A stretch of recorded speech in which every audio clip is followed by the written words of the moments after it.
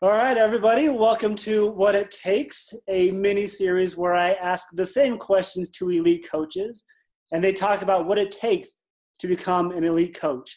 I'm your host, Kevin Shaw, and today we are talking with two-time elite coach, Katherine Reuter. Katherine, welcome to What It Takes. Awesome. Thanks for having me here. I'm excited. Awesome. Hey, before I dive into these questions, just tell us a little bit about yourself. So I am a stay-at-home mom. I have a 4-year-old and a 3-year-old. I have been coaching for 2.5 years, and I do this full-time now. This is my full-time career. And prior to this, and before having kids, I was an elementary school teacher, had my master's degree in special education, and was actually going to have to go back to work. But luckily, I took a jump into this, and I'm home with my kids now every single day, and I have the best of both worlds, building the business at night when they're sleeping, and then I'm with them during the day. So it's awesome. I love that. Perfect. So glad to get to know you. Hopefully this will be a phenomenal call. So let's dive in. Remember, these are the same questions I ask every single coach. Question number one, and you kind of alluded to this already. How were you introduced to Beachbody? So it's really funny. So my husband and I actually first started out with the original P90X. That was about 9 years ago with Tony Horton. And we were like walking infomercials for them anyways. I mean, we were going around being like, X me, saying all of his little sayings from the videos. So we had started out with that. And then fast forward a little bit, and this was now about 7 years later. I had just had my babies. I had a 4-month-old and I had a 22-month-old at home, and I had just started T25 actually because I knew the programs worked since I had done P90X before, and it got us into the best shape of our life. So I started back in with T25, went out to dinner one night with a friend from high school, and his girlfriend had actually just became a coach. She knew that I was doing T25, and she was like, you should become a coach. You should become a coach. You'd be so awesome at it. And, definitely we were skeptical, especially my husband with the, very thick-headed German. But we talked about it, and 3 months later we debated, and I jumped back in and never looked back. That's awesome. I love that you started out with Tony. Everybody loves Tony. He's a good guy. Yeah, he's awesome. He is awesome. All right. So now you started Beachbody. Can you describe what those early days looked like for you? Yeah, so the early days definitely, they looked so much different than now when I think back to it. First of all, it was a lot of stress going on in our life. At the time, I was 35 pounds heavier. Like I said, I had just had my 4-month-old and a 22-month-old at home, so I wasn't feeling my best. I had all that extra weight that I just could not get rid of it. I wasn't sleeping at night really. The kids were up all the time, and then I was up for the day at like 6 a.m. So I wasn't feeling good about myself. I didn't have that confidence. I was falling into that status quo of, once you have kids, this is how it is. Just be happy with the way you look type of thing. And also at the time, we had so much extra stress because I was a stay-at-home mom, so we were living off of one income. And we had got to that place where we had depleted our entire savings account. We had racked up $35,000 of credit card debt living off of one income.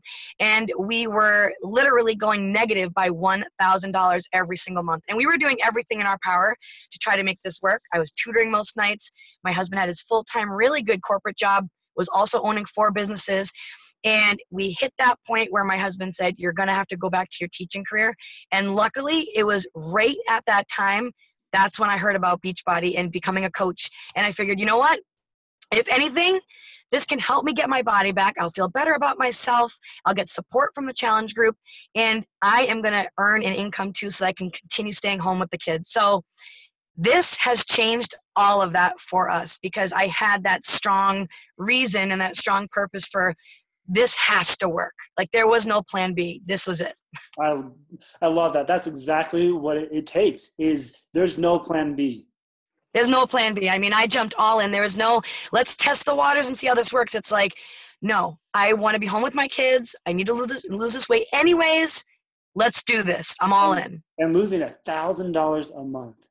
Yeah. And so this has turned all that around. It got me back into the best shape of my life. And it's literally been the biggest blessing for us. We don't have any of that stress anymore. And like I said, my main priority was to keep being home with the kids. And I am. So I am so fortunate. Perfect answer. Okay. Next question. What do you feel are some attributes or habits you have that contribute to your success? For sure. Yeah. So definitely I am very persistent. I'm self-driven, a self-starter, and I'm not afraid to work for it. I'm not afraid to put in that work. I'm not an instant gratification type of person. So once I get that in my mind of where I'm going and I have that vision, I go for it. I give it all I have. That's perfect. And the time is irrelevant. Yeah, exactly. It doesn't matter how long it's going to take. I know it's going to happen eventually, and I just keep doing what I know needs to be done every day, and that's it. Great habits to have. Okay, what advice do you have for a brand new coach who doesn't know where to start? What can they start doing today to achieve long-term success? Okay, so I always tell all my brand new coaches that honestly, if you're a brand new coach, the first thing that you absolutely need to do is definitely start with yourself. You need to make sure you're in a challenge group, you're doing your workout every day, you're following the plan, and you're drinking your shake. So you want to start with yourself so that you can improve along the way, and then you can have also results to share with other people so that way people can see that this works. This is awesome. In terms of the business, I always say take Coach Basics seriously. Be in there, be engaged, be reading and applying all the things to your business once you learn it, and print out the business activity tracker. And those are the things that you need to do every single day. As tedious as it looks, that is what is going to build a successful business over time, and to just take action. You know, inaction breeds fear and self-doubt. So you have to just jump in and do it, and you learn as you go. And even to this day, 2.5 years later, I'm still learning. So it's an ongoing learning process. Oh, that right there was a mic drop. Perfect. I love that. We are doers. We're not just planners. We are action-oriented doers. Right. Exactly. Perfect. Okay. What about the coach who is struggling or is thinking about giving up? What advice do you have for them? Well, first of all, I always tell my team, no one is allowed to quit unless this truly is not your passion. But what I say to coaches who, are talking about quitting and saying that this could not be for them is I tell them to, number one, get yourself back into a program. I talk to them about personal development, and I tell them that, you know what, it's not going to be smooth sailing all the way. It's not. You're going to hit roadblocks. You're going to hit hurdles.